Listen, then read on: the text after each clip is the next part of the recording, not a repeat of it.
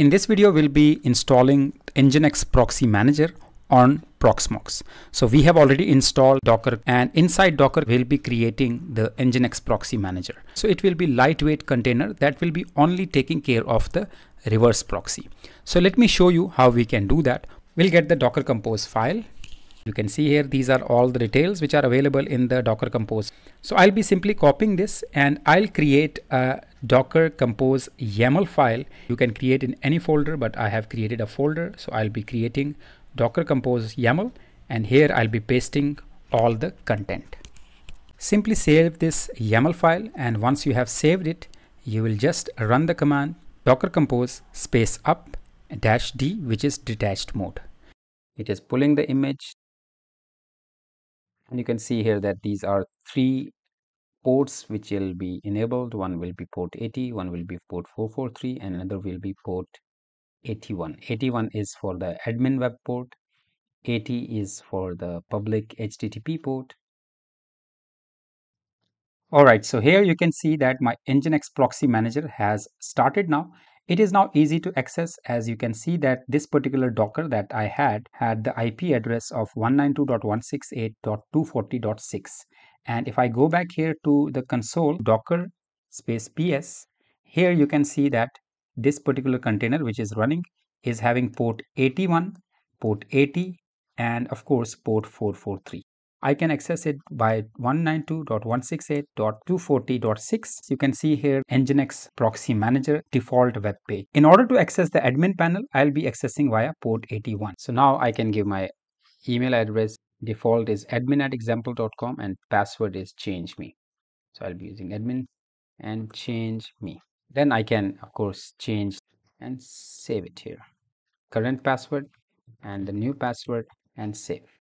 Now here you can see there is 0 proxy host, 0 redirected host, 0 stream, and 0404 host. So what is the benefit of proxy host? Why we are using Nginx proxy or reverse proxy? You are not exposing your internal application servers to the rest of the world. So we'll be first of all going to the firewall, which is PFsense. I'll be enabling the port here. So I'll go here to firewall and NAT rules, and here I'll be adding port forwarding for WAN IPv4, and here protocol I'll be choosing TCP. Source can be anything, but destination will be WAN address. I'll be choosing the destination port, which will be HTTP. Alias is not added, but my web server will be 192.168.240.6. Target port is also of course HTTP. Destination port and redirect port, and I'll just save it.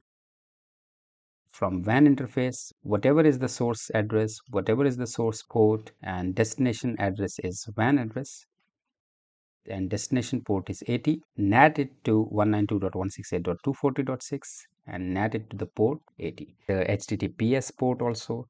So I'll be copying this, and with HTTP I'll be adding HTTPS as well.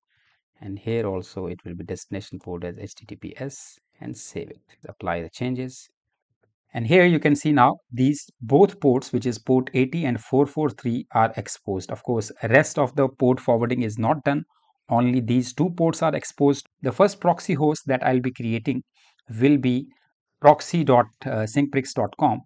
And how I'll do that, I'm using Cloudflare for this purpose. There are different methods to use the DNS management. In the Cloudflare, I'll be creating a new DNS record, which will be proxy. And here you can see proxy. And here I'll be giving the public IP of this. It will not be proxied here. So I'll simply save it. Now you can see here that this is proxy, and I'll also be creating for Proxmox, and I'll also be creating for PFsense. So I'll add PFsense, and here I'll be giving the IP address, and then I'll be creating another one, which will be Proxmox, and again I'll be giving the IP address. And now you can see here that I have created 3 records here. One is Proxmox, one is PFsense, and one is proxy. Now as we have created the DNS record for proxy.syncprix.com, you can see here that it is the Nginx Proxy Manager. This is also showing the same page, and this is also showing the same page. At the same time, if I open pfsense.syncprix.com, it is also opening the same, and if I open proxmox.syncprix.com, this is also opening the same page. And if I show you here, my Proxmox is 192.168.240.6 2:8006. This is the Proxmox which is running on HTTPS. And now if you notice here, this traffic is encrypted, but the SSL certificate is not there. Similarly, if I show you PFSense, which is on 192.168.240.1, this is also on HTTPS port.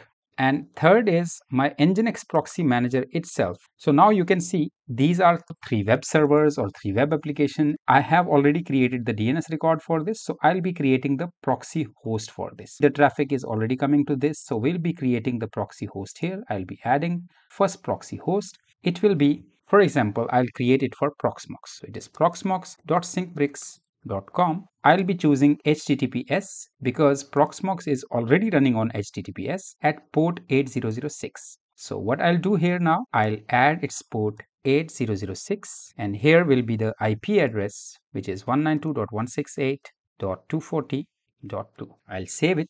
Now you can see it is live. So if I go back here, proxmox.syncbricks.com, here you can see I am now on proxmox.syncbricks.com without the port number through the Nginx Proxy Manager. Now you notice here that there is no SSL certificate, of course, so I can get the SSL certificate for Proxmox via Nginx Proxy Manager. Of course, I have a way I can use the SSL certificate here also. So I'll be going back here to Nginx Proxy Manager. I'll click here and edit this, and I can get the SSL certificate from here. Another method is that I can directly go here to SSL certificate, get the SSL certificate for different domains which are pointing already to this particular proxy manager, and then you can use those certificates. But this is the way also. So I can go here to proxy host, click here and edit. And now in SSL certificate, I'll be choosing request new SSL certificate, which will of course get the SSL certificate directly from the Let's Encrypt.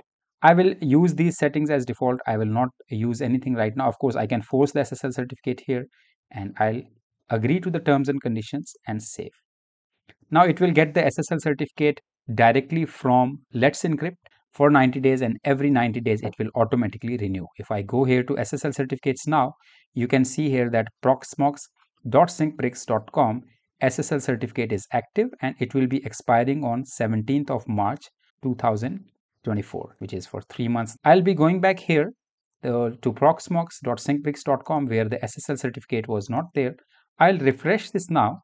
You can see here now the SSL certificate is active on proxmox.syncbricks.com using the Nginx Proxy Manager. I'm only exposing port 8006, which is web port, through Nginx Proxy Manager. Proxmox is now publicly accessible.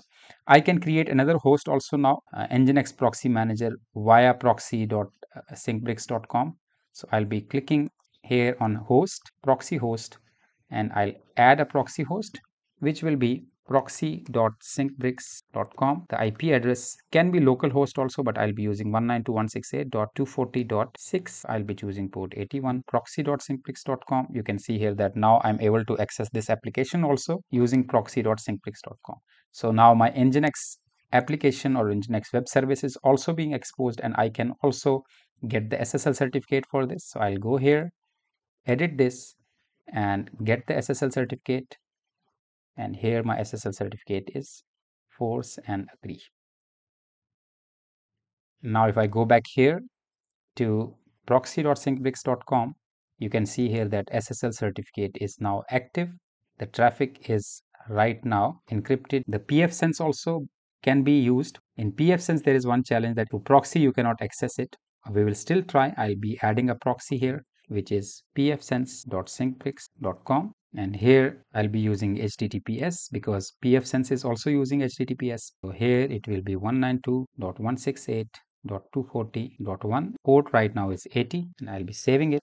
Now if I refresh this, here you can see that DNS rebind attack is detected. So it doesn't allow by default rebind. We can configure it using admin portal. You can see that in the PFSense video, I have explained you that. So I can get the SSL certificate for this also. So we'll go here to PFSense, click here, edit SSL and request new SSL certificate, force SSL, agree and save.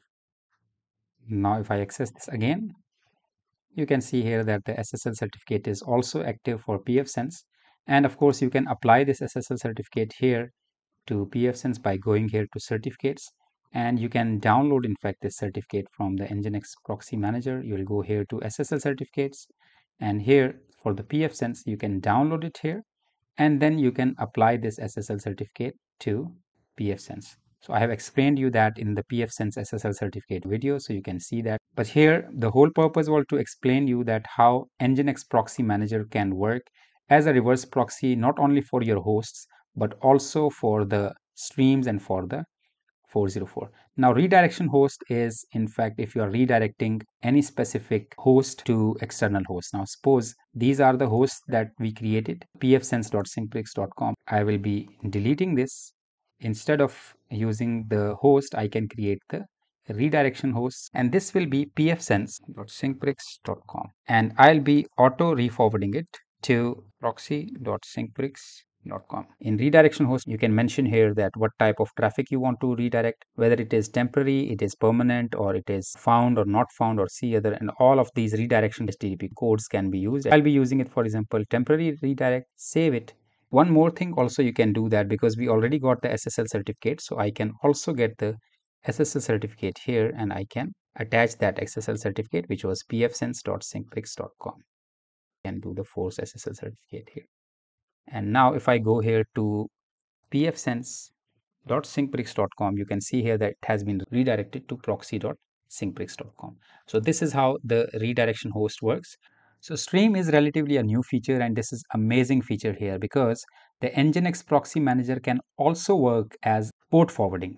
So if you are using firewall, so you can redirect all the ports to Nginx Proxy Manager, and from here you can take care of the port forwarding.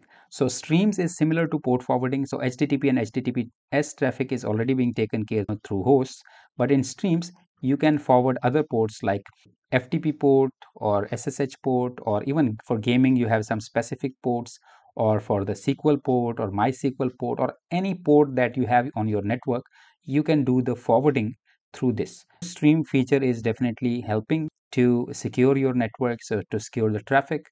And here you can enter the forwarding host IP address and the port number of this. Whether it is TCP or UDP, you can add both of them. And then is the 404 host. 404 host is a good way of maintaining the 404 traffic, which means that if any page is not found on any of your domain and you want to make sure that this particular Nginx Proxy Manager works as the 404 host, where you can have a nice looking 404 page, and then any traffic that goes to 404 page will be moved here. So it will give a nice and clean look to that. So this way you can maintain the 404 hosts also.